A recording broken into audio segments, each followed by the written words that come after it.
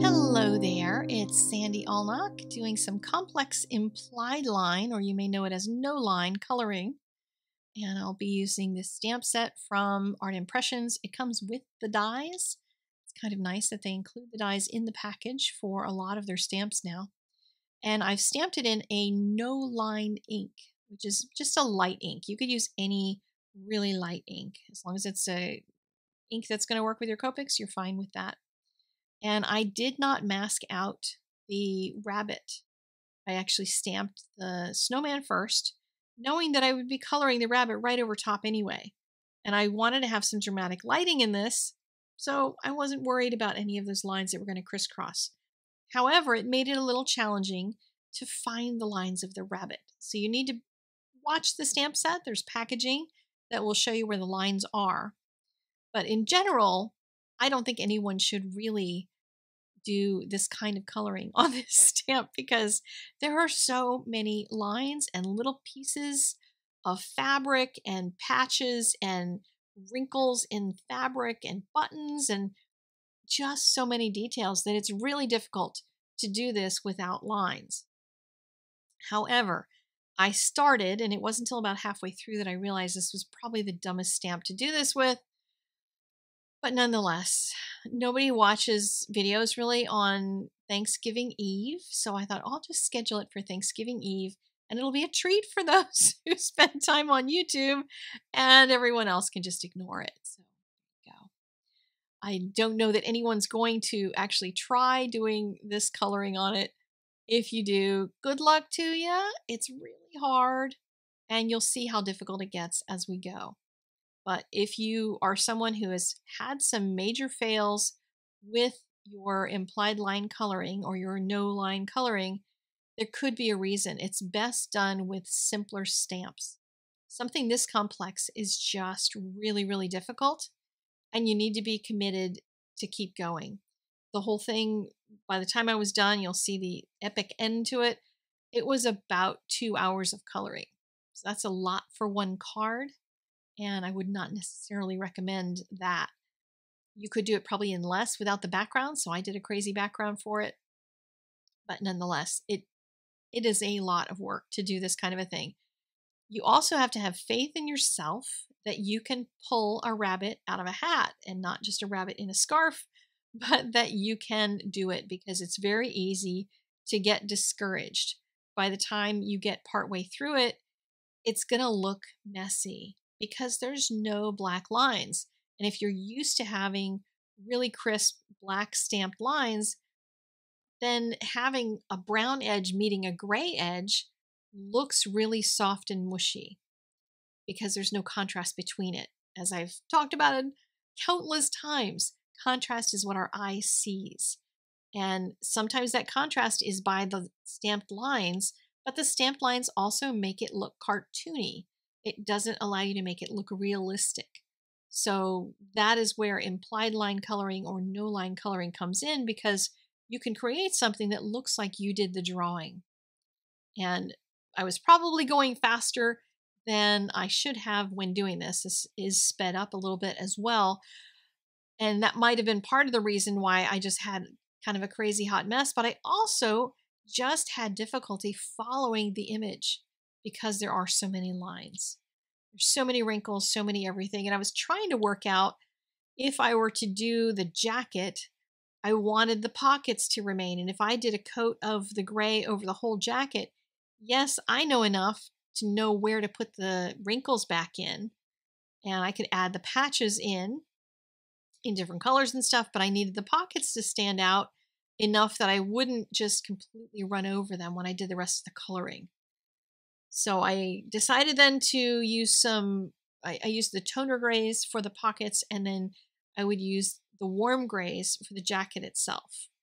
And so it was just trying to visually separate for myself between one part and another. And I tried also, if you're trying an image this complex, work on one part at a time. So I decided I would go in and try to do several layers of color on one arm of the jacket at once, and not really worry about the whole thing at once, because I would lose all the places where all of these shapes joined. Because when you're drawing something like this, keeping an eye on the shapes is really important and keeping the integrity of them. A lot of the colors here are very similar to the colors that I used for the patches because I wanted the outfit to be very subtle. I wanted it to be kind of vintage feeling, and it's nighttime. I wanted dramatic lighting from that lantern. So I knew the jacket was going to get a lot darker. I just needed to figure out what order to draw each portion of it so that when I finally got around to putting all the lighting in and I needed to darken the whole jacket, at least I had the integrity of the jacket already established. But it does look like a hot mess for quite a while. Just warn you of that. So those who love to critique my work, and there are some of you who do love that, you'll have plenty to critique in this because it is quite the crazy mess. And that's just how life is. But I do want to warn you, this is just something that I've told several of you as my commenters in the last probably 2 months, 3 months. I've noticed there have been, and maybe it's because I haven't mentioned it, there have been more negative comments about, well, gee whiz, you went out of the lines there, or, glad to see you failed at such and such so that I don't feel so bad about failing. While you may see that as a positive comment, there are people who email me after they've seen those comments and they say, I'm really sorry that person insulted you, even though you may have meant it not as an insult. People email me and say, I'm sorry they insulted you, but that's the reason I don't post anything anywhere on social media, because I know there's mean people out there. And I'm always busy trying to talk people off the ledge. Just like, you have to let that stuff roll off your back, but it's really hard, especially if you're somebody who hasn't shared your work very much. I can get over that stuff. I mean, yes, it does get under my skin at times when it's just little tiny things that people want to say something about, but I worry more about what it does for my other followers and students here on YouTube. So I would ask, if you've really got something you need to get off your chest, that I missed a button in coloring something, or I went out of the lines, or whatever it was that you thought that I did incorrectly, even if I did it intentionally and you don't even know that I did things intentionally, then yes, feel free to email me those comments. If you got to get that off your chest, please don't leave them on YouTube. I like my comment section to be very positive places where people who read the comments will be uplifted and not feel scared about sharing their work. Because when they see that someone like me gets the hate, they get really upset, because then they know they will get more of it because they feel like they're not as good as me. So if I get this much, how much more, how much worse will theirs be? And it's not the case whatsoever. It just is what it is. It's the way people comment on things and don't know how it comes across. They don't know what damage they could be doing. So just a friendly reminder to everybody to just keep it happy in the comments. If you feel the need to say something negative, please feel free to email that to me. I can take the hate if that's what you need to share. Just spare the other artists that are out here, because they don't all need to feel intimidated by that kind of a thing. Okay, so back to this crazy, ridiculous coloring. I'm adding more of the elements in here now. I've got the jacket partly where I wanted, but there's still not a lot of structure to it, because you can see the colors are really similar to each other. They're all in that same kind of mid-tone with some dark shadows in them. And I decided to just move on and move over to working on the scarf and the hat, because the jacket was driving me crazy. Yes, I have the same issues as you do. Just because I have colored a lot doesn't mean that everything I do comes out perfect. So yeah, that's part of the reason to show this hot mess to you. So this was one of the big gaps that the camera, I just didn't even realize that it turned itself off, but it was basically just layer after layer after layer after layer after layer after layer. I was trying to create some kind of a bokeh background that was really dark and really rich, because I wanted it to really feel like they're outside in the dark of night because I wanted to make the light from the lantern be the main thing in this. And the whole time I was figuring out, where is that light going to hit? If it's going to waft up into the sky like that, how far is the white going to last? How far is it going to be before it starts to turn bluish and grayish as it gets away from the lantern? And then where's it going to hit on all the objects in the picture? Because that light is going to affect everything, absolutely everything. And I needed to work that out. I wanted it to look like that. Swirl is spinning, so I had that to worry about. And then I realized the background was just not dark enough. So I had to go in with more layers. More, more, more. You know me, I love the contrast. But as you'll see, the contrast is what makes it work. And if you stop too early, you're going to have a hot mess because you haven't gone far enough.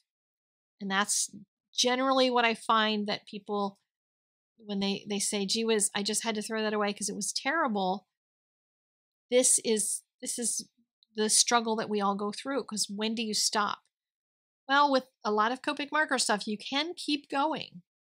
And the great thing about a winter scene is you can just add snow, and that will hopefully help to make anything better as well. So now I moved it up, moved my tape. So you have big tape marks there in the middle of the picture, but I moved it so that I could start working on the snow on the bottom. And I'm using like B97s and B99s for the snow, really dark and rich colors, because I wanted the light to hit the snowman's face, but just barely. I wanted more of it to be coming down on the rabbit and the front of the rabbit, the area right in front of the rabbit. So that required having the dark colors around it.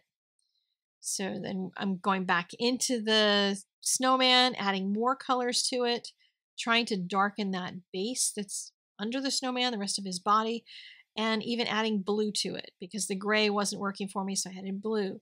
I'm neutralizing more of the colors in the outfit to try to pull them together because they were just getting too different from each other.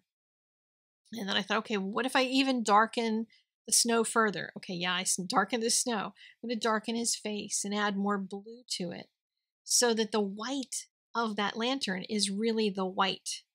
And that's one of the things that draws the attention is the contrast when you see a dark next to a light. So when you have a black and a white right next to each other, that's where the sweet spot starts to happen. That's the immediate place that the eye is drawn to in the picture. So I'm using a Copic multi-liner now to add some details, just in a few spots, not everywhere. I'm not redrawing the stamp.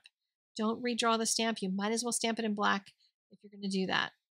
But I'm adding details to things like the gloves and the patches. So I'm going to put a little bit of line work in the patches, a few lines in a couple places where there are buttons or seams in fabric that could just use a little tiny extra pop because I needed to go back into the whole thing now with a dark gray and really darken it, really push it back, because the more I push this back, watch how bright the light gets in the lantern, because it's the contrast between the light and the dark.